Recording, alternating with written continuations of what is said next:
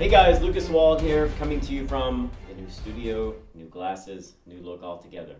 I want to share with you all an interesting story, interesting experience I just had with former World Long Drive champion Jeff Flagg. A little context on Jeff. He came to me this year about 1 month before the championship, the World Long Drive Championship, with a bit of a problem. His speed numbers had dropped dramatically. He was maxing out on day one about 130 miles per hour, 195 ball speed. And that's fast, but not fast enough to really go to the championship with much confidence or success. So we went to work. We were obviously under a time crunch. And the goal of this video is for me to share and give you guys some, an inside look at what Jeff and I did at the end of that month training. He was around 210 ball speed. He was maxing out at upper 130s clubhead speed. He went to the championship.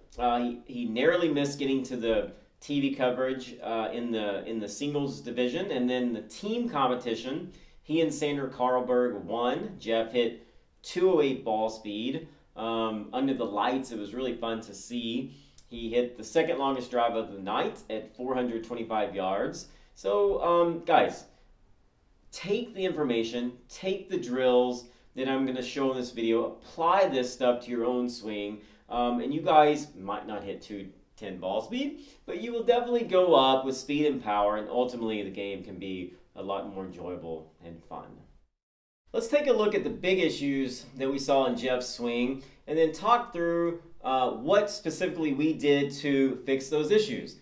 Number one, Jeff's backswing. It was not completed. He had a slow move off the ball. He didn't complete the turn. His left knee was not behind the ball. His left heel stayed on the ground. So basically, we had to figure out how to get him moving faster off the ball on the backswing.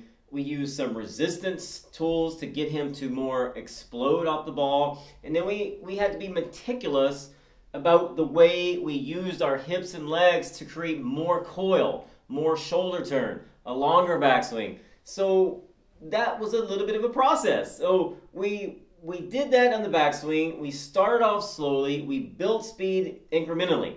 And number two, Jeff had too much lateral motion. And let me emphasize, guys, most of the students that I see have too much lateral motion. In Jeff's case, he's no different. He would go up to the top of the backswing and slide left. His left hip would be over the left foot.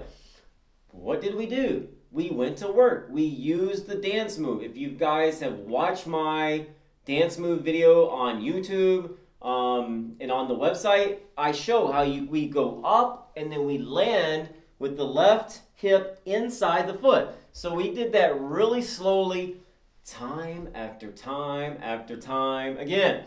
We also were very, very meticulous with our slow motion reps. We used mirrors. We looked face on and down the line, making sure that we were very precise in the way we moved our bodies all the way to impact and post-impact.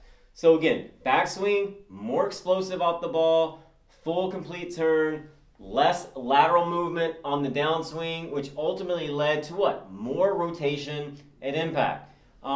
With those things in place, Jeff went up dramatically in 1 month's time. So guys, take this blueprint, use it as a roadmap. Watch Jeff go through the cycle of these movement pattern changes, employ them, use them, take them, mold yourself to look like the best players of all time.